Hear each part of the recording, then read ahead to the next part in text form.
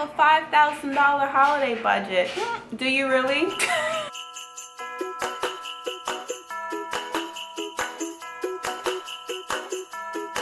Hey you guys, my name is Cherri and welcome to Vlogmas Day 7.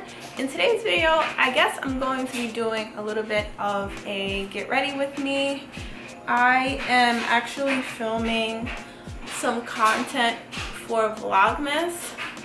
So I figure why not just film, you know, what happens before I create the content. So what I'm doing now is just getting ready to put on some makeup. Let's get started on this face. So what can we talk about while I do my makeup? I don't really want to talk about what I'm doing to my face because it's pretty much self-explanatory, right? You know, just now I put on what? What did I just put on? Primer. Let's talk about holiday budgets because honestly, ooh, I hope this doesn't like squirt out at me. I was creating a list of people that I feel like I need to buy gifts for, and I'm just like why? Why am I doing that this year? Is it necessary? Of course, we want to give gifts and show people that we care about them and we love them, but truthfully, I'm just not in the gift-giving mood this year. I'm not gonna say I'm not in the gift-giving mood. I'm just not. Why do I look orange? You guys are seeing this? What was I saying? Well, yeah, I'm not gonna say I'm not in a gift-giving mood. I just feel like this year I feel more appreciative of life than ever. And in my head, I think that everyone should be feeling the same exact way. Which means when it comes to gift giving, the best gift that you received this year is your life. So what else do you need? What else can I possibly give you? I don't want to be a Scrooge, but I just feel like this year I would rather just send people messages and say, you know what? Merry Christmas, I love you, I'm happy that we made it to see another holiday season together, and yeah, we're pretty much done with that. We can also talk about holiday budgets. I feel like a lot of the time people, they know they have a list of relatives that they have to buy gifts for, but they forget that they're not, you know, millionaires. So when they go into the stores, they're buying all these gifts and they completely forget their holiday budget. I cannot tell you how many times I've gone to, like, I don't know, a Macy's or any type of department store, and I'm waiting in line and there's people at the register complaining about prices. It's like, why are you complaining about prices? Oh, I know why. Because you didn't set a budget before you left the freaking house. That's why you're complaining. Now, if you told yourself, okay, this holiday season, I only plan to spend, friendly number, let's say $1,000. You have $1,000 that you want to spend. Then you should create a list of the people that you need to buy gifts for. And make it like set in stone. Like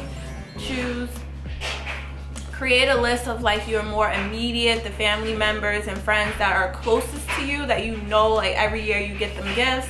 Then kind of set like another list of maybe extra people that you feel the need to buy gifts for, but it's not really necessary. That way you'll know how to budget your money appropriately. Obviously, with $1,000, you're gonna spend the majority of that money on your more immediate loved ones, the ones that you buy gifts for every year.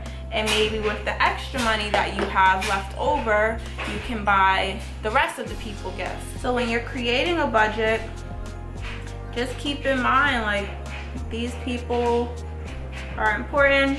I want to buy them their gifts first.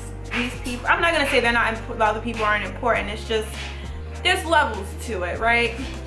You're gonna buy, let's say, your mom a really nice gift, but you're not gonna necessarily get a coworker something on the same level as your mom's gift, right?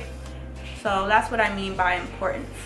Another thing you can do before you go holiday shopping, of course, create a budget and create a list of people that you need to buy for, but you can also kind of map out what you want to buy them beforehand. Because what happens is, if you go to like a department store and you have no idea what you want to get your dad, you're gonna just buy a bunch of different things. So, like, department stores are designed and created to make you shop. There's gonna be people standing around with perfume in their hands so you can smell it and buy it, because they're not going to put the cheapest perfume in that person's hands. They're gonna put the nicest, they're gonna put the one that smells the best, so that when you walk by them and they say, hey, do you want to smell this perfume? You're like, yeah, I'll smell it. Next thing you know, you spent $150 on a fragrance. You have no idea who you're giving it to. Most likely you're gonna keep it for yourself, because who wants to give away a fragrance that cost them $150?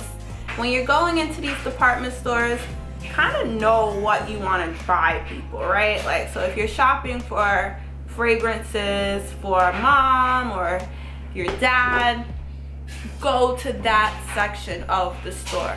Stay there, get what you want, know your budget, buy them their gifts only, and don't get caught up by all the hoopla that goes on in these stores. Oh my gosh, how many times do we go to the store, we think we're doing well, we get to the register, oh, you can save 20% if you just sign up for this card.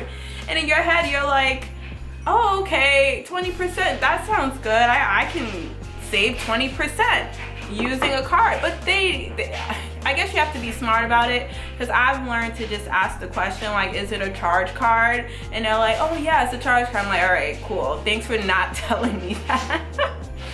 So yeah, definitely ask beforehand, because they'll say, sign up for a Macy's card, right? It's a charge card. So now you're leaving with the products that you probably wanted to buy, but then you charged it, so you actually just ruined your whole budget idea, because now you have like an extra $150 that you're probably going to spend on something else, but then a month later you're going to receive this bill in the mail that says, oh hey, you owe us $150. And it's like, wait, I used that $150 on another gift. It's a scam. Don't get caught up. Listen to me, because I get caught up in the stores. I really do. You know what else I get caught up by?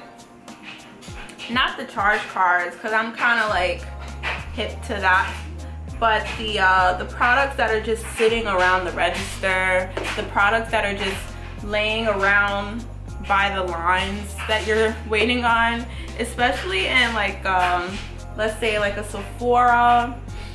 The line is literally going into this area where there's little tiny products everywhere. What the hell am I supposed to do when I wait in line? Oh, I'm going to look at these products, and if I see something interesting that I've never tried before, 9 times out of 10, also be aware of those little trinket items that are just laying around stores, right? Everything in these stores are buyable, everything. If this doesn't go well, let's just hope for the best. One last thing is, please do not overdo yourself with your holiday budget. People tend to set budgets that are unrealistic. Like, oh, I have a $5,000 holiday budget. Do you really? Or are you about to miss your rent payment? Like, how are you doing this? So you just want to be realistic about how you're spending your money during the holidays. Remember, bills are still due in December. You probably have mortgage payment, rent payments, whatever, car payments.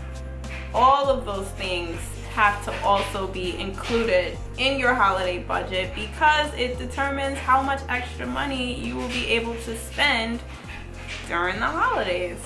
It sounds easy enough, but some people may need to hear that.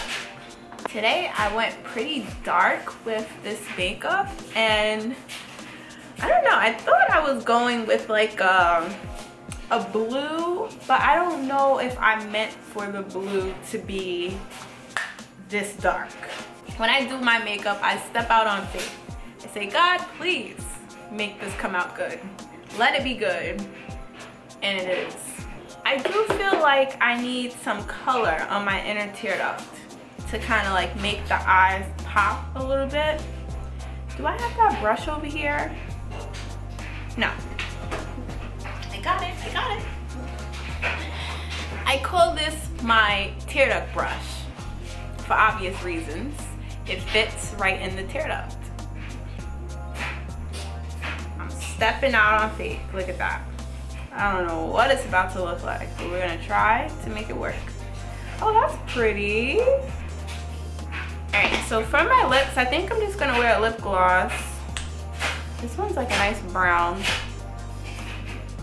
Oh!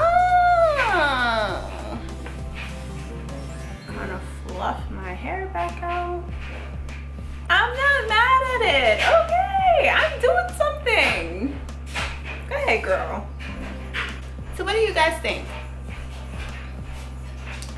I don't think it came out too bad. Alright, so let's move on. I have to get this next video started and on a roll.